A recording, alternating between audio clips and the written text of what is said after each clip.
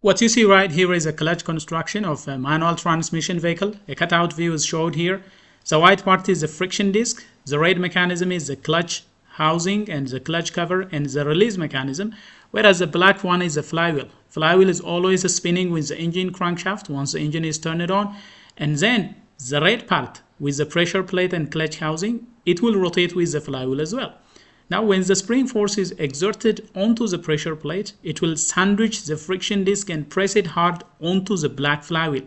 But when the release lever is depressed, the force that is clamping the friction disc onto the flywheel will be temporarily disconnected. That will interrupt power supply to the friction disc. As you can see now, when the release bar is forced, the friction disc stops moving with the flywheel assembly. That is when power is interrupted. Now this is the time where you can select freely gears inside the transmission. So the clutch is there to temporarily disconnect, interrupt power flow into the gearbox so that gear selection can be done smoothly. Once gear is selected, the clutch pedal has to be released gradually.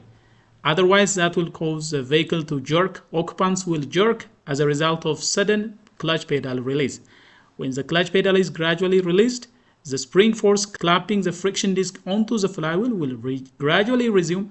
Power will be gradually transferred to the transmission gearbox, and that will cause a smooth start of travel for your vehicle. So this is basically how the clutch mechanism is constructed and how it operates. As you can see, it supplies power to the transmission. The transmission will allow the vehicle to be driven at different gear ratios and speed combination. So the clutch is there to interrupt power supply when gear is selected and ensure gradual start of the vehicle to set into motion.